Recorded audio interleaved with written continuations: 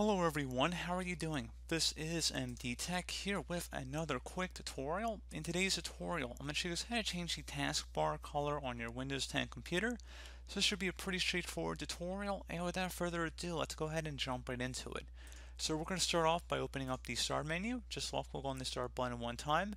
Select the setting gear icon on the left side where you hover over it. It says Settings, so go ahead and left click on that.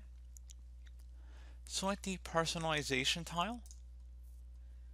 Select the colors on the left side, and then scroll down where it says choose your accent color.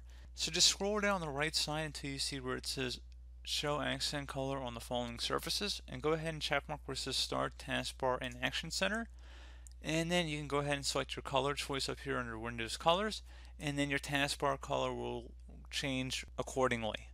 So pretty straightforward process there, guys. Do hope that I was able to help you out, and I do look forward to catching you all in the next tutorial.